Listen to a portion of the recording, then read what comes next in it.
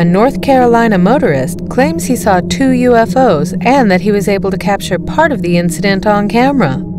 The anonymous man says he was driving on Shannon Road on his way to Hoke County 2 weeks ago when he noticed the anomaly and took a picture with his phone. The North Carolina resident added that as he drove his vehicle through some trees, he could actually see 2 lights hovering together. He says he tried to videotape them, but the video turned out shaky and blurry through the car window. Me and discourage Mom. He tried to get her to quit.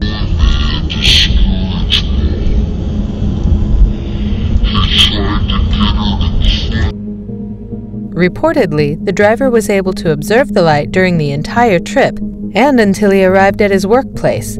He says some of his co-workers also saw the lights.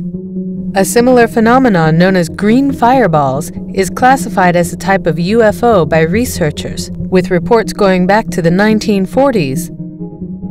The sightings prompted the intervention of the United States government as they were of special concern regarding national security. Robert Hastings, in his book UFOs and Nukes, proposes that aliens are possibly snooping on nuclear facilities. With a population of 50,000, Hoke County is home of the Fort Bragg Military Reservation.